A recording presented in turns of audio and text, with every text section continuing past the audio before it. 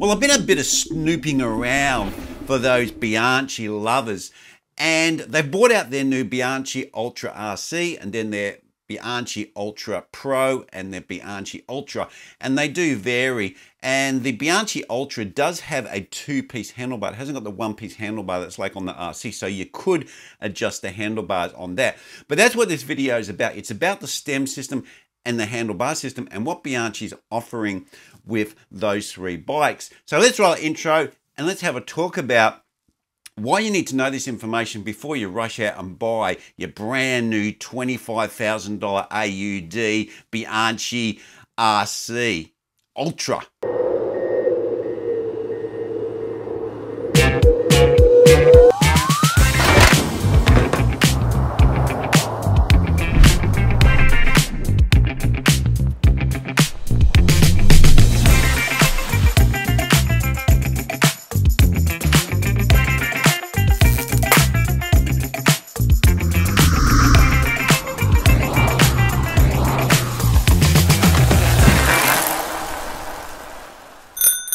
Now, I've been scouring the internet, been onto Bianchi's website, and I can't find any information about getting handlebars to fit you, because obviously they're a one piece and we want them to be the width that you want and also the stem that you want. And some of the brands are offering 16 different combinations. So you got 4 sets of width and you got 4 sets of different lengths. So you got your reach and you got your width, and you can pick one to accompany that bike. Now, from the past, when I've dealt with bike shops, generally these bikes that are off-the-shelf bikes, they come in a box and the handlebars are related to the side of the bike. And if you want to change the handlebars, they're a bit reluctant. Now, in this case, with these newer bikes like the Bianchi Pro, the handlebar is one piece. Now, that creates a bit of an issue because you can't just go, oh, look, I want to swap out a generic handlebar for a different size handlebar because I don't like the really wide ones. I've got a narrow shoulder, or I've got a wider shoulder and I want to get a wider and narrow handlebar, or I just like riding a narrow handlebar because it's a little bit trendy at the moment compared to my height.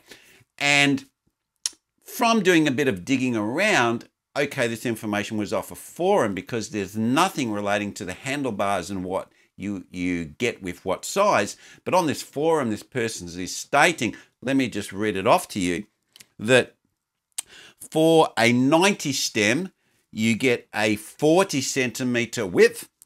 At a 100 stem, you get a 42 centimeter width. And at a 110 length, you get a same 42 centimeter width.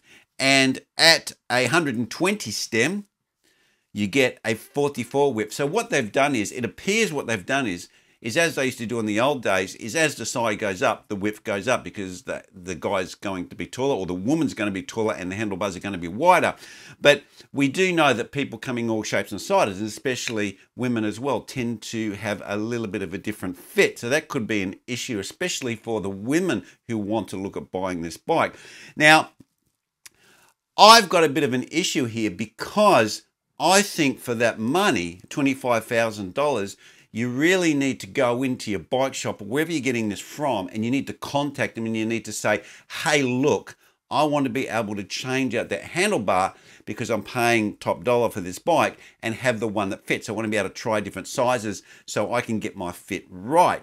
And if they're not really wanting to change out the handlebars out of the box, then that could be an issue for your purchase, because if you have to buy that separately, like this, just say you're going to buy the 57 centimeter, right?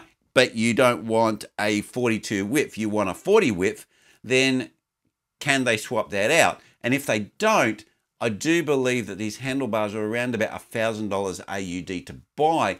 So that is a huge expense, and it'll be very restricting if you can't swap them out and get what handlebars you like, because the manufacturer's only offering a fixed stem handlebar system.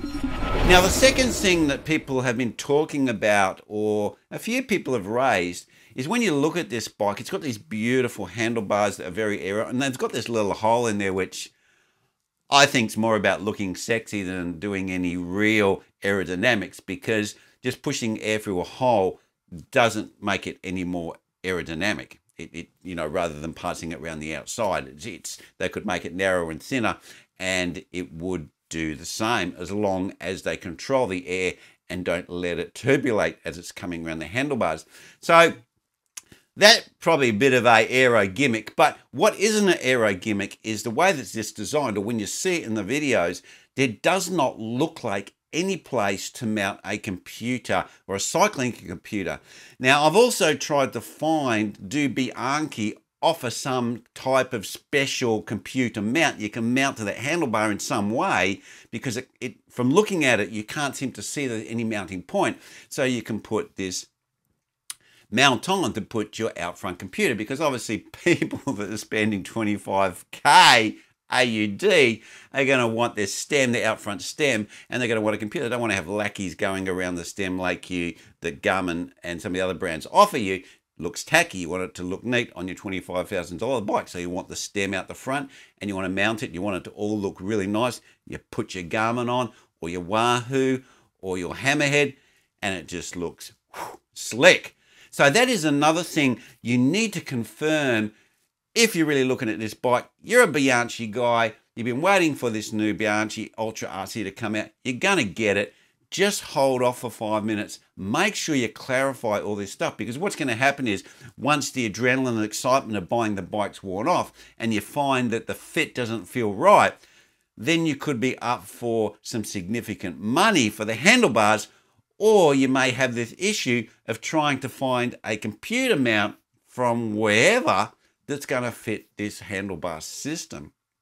Well, anyway, guys, that's where I'm going to leave it. Leave your comments down below. Do you know anything else that's come out from Bianchi? Because they're very tight-lipped on this, which generally means that no news is bad news, because when you see more and they explain more about their bikes, and you have a little bit more confidence in what the manufacturer is offering. But in this case, that is not what's happening. Well, anyway, guys, that's where I'm going to leave it, and I'll see you next vid.